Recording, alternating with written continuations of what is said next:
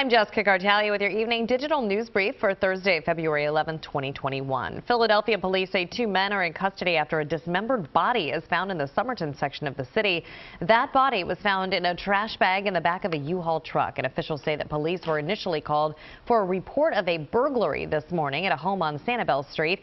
As police arrived, the U-Haul was leaving. Officials say that the driver and passenger of the moving truck were taken into custody.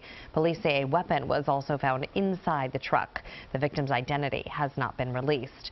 Health officials say that they are seeing more cases of the UK variant of COVID-19 in our region. In Philadelphia, the city has confirmed 7 cases, but they expect that number is actually higher. The University of Pennsylvania also confirmed that 2 students tested positive for the strain. The new variant is more transmissible.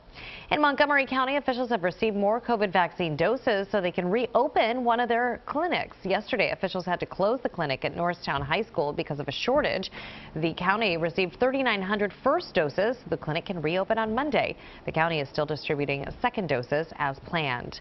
Restaurants in Philadelphia can now increase capacity if they pass an air quality test. The restaurants have to certify they meet new ventilation standards, including circulating more air in from outside. Once they do that, they can open their restaurants to 50% capacity starting tomorrow.